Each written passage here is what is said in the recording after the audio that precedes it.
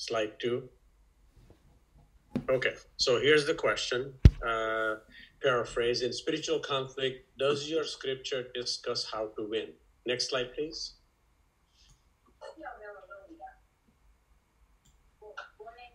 Okay, so I'm going to use the word Hinduism and Sanatan Dharma interchangeably because the true term is actually Sanatan Dharma, but it's easier to say Hinduism. In Hinduism, conflict is an illusion, and it arises due to the duality. I and mine, you and yours. Duality in the world is measured by the yardstick of moral values, not spiritual values. Conflict exists in the moral world. It doesn't exist in the spiritual world according to Hinduism, because in the spirituality, there is only one. There are no two. It's a non-dual concept. The duality is a result of the misidentification of ourselves with our body, our mind, and our intellect. Just that was mentioned a few minutes ago, that when we think that I am this, that I am my mind, the Western concept that I think, therefore I am, is not supported by the science in spirituality of Vedic literature. I am my intellect was not supported, because when you identify with something, that means you are that. However, if you see your body, if there is a subject-object relationship between the two, that I see my body, I experience my thought coming and going, but I don't come and go. I see my intelligence changing from a childhood to adulthood to the older person, but I'm not changing. I'm the witness to all three, and therefore I'm not any of those. I'm something that sees all of that, experiences all of that, but I'm not that.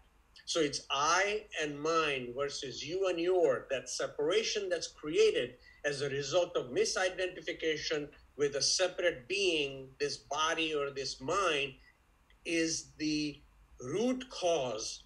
The term is used, Maya, which is an illusion of suffering and conflict. So mind is always traveling either in the past or in the future. It is only capable of traveling on the road called time, and time is a construct of mind. So either we are constantly, from the mental perspective, looking for things that we don't have, which means I'll use the word desire. Desire is the same as mind traveling in the future, or attachment, which is the mind traveling in the past, wanting to keep something that's already gone. Both of them are impossibilities. You can't keep what's already past, and you can't have something that's not yet here. Both of them are impossible items. What you have and what you can have and where you are is present.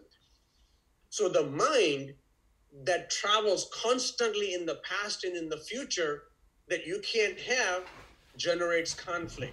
And the conflict of this tug of war between desire and attachment, between past and the future, is anxiety, frustration, depression, anger, blame game, and so on.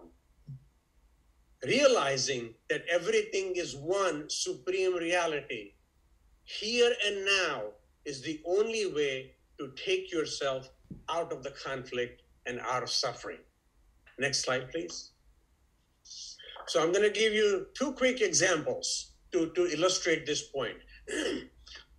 So how do you end conflict that you suffer in your dream?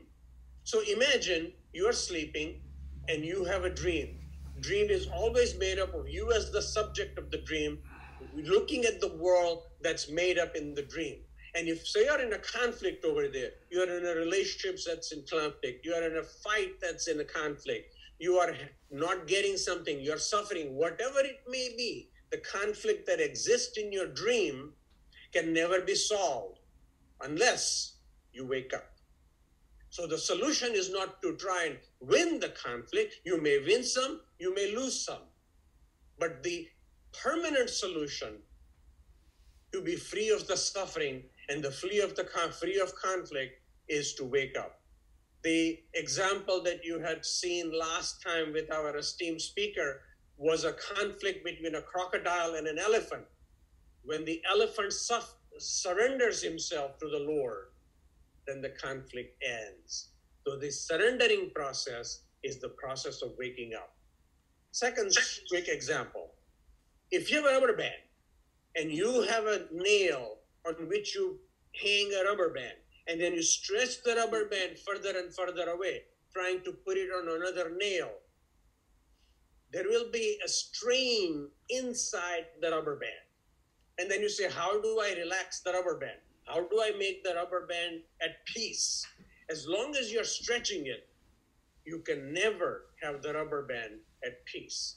You are always looking for a nail to put the rubber band on. You are looking for that object to acquire. I want more money. I want this. I want prestige. I want name. It's always the different nails that you're trying to put your rubber band on.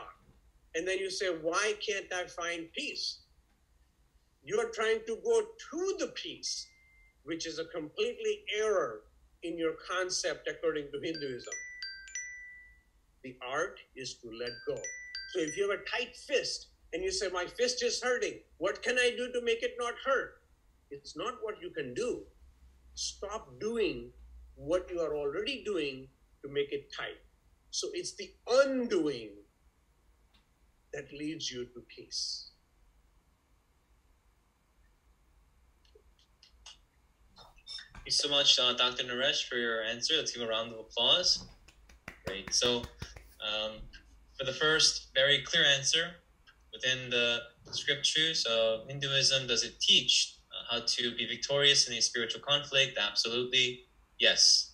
Then in order to do so, it's not this separation of I or you, but to be able to acknowledge the, correct me if I'm wrong, the one divine reality or the entity living in the now.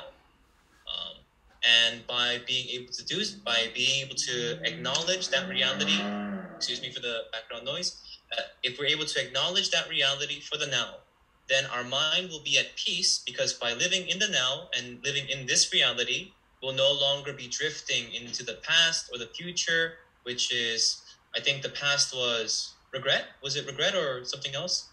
Attachment and desire for the future. And that is how, can we say, our spirits, our souls can be at peace? Our soul is already at peace according to Hinduism. It is the mind that is not at peace. Mind needs to merge into the soul to find peace. That's the only way. Mm-hmm. So in the sense of, just to be absolutely clear about that detail, letting go, to be waking up is to, I guess in that general sense, it's finding to surrender peace. the mind, to surrender to the spirit. It's the sense of I, the separateness, to become one with God. And that would be the present, the reality that is now. Okay, well, thank you so much, Dr. Naresh, for a very insightful answer. Okay, so the question 2, in spiritual conflict, is there a final conflict, and what does the victory look like? Next slide, please. We'll continue from the last time that, according to Hinduism, there is no conflict in spirituality. Conflict exists in the duality, the world of moral yardstick, not the spiritual yardstick. And if there is no conflict, there is no victory, because there is only one. Conflict requires dualism, requires two. And if spirituality in Hinduism says entire universe is one, then there is no room for conflict. The final conflict, if you want to use the duality, since we live in the world of duality, since we are born in the world of duality, since we are born in the concept of I and mine and you and yours, and we have to migrate from this point on forward, it's still necessary for us to understand how to elevate ourselves spiritually from this plane of existence to a higher plane of existence. So the final conflict is the death of the ego, the merging of the mind into the spirit, merging of the illusory I that identifies I to this body, mind, and intellect to true I, the I that identifies itself with the consciousness. And my consciousness is not different from your consciousness. It's only one consciousness. There are different words used in different spirituality, different scriptures, and different religions.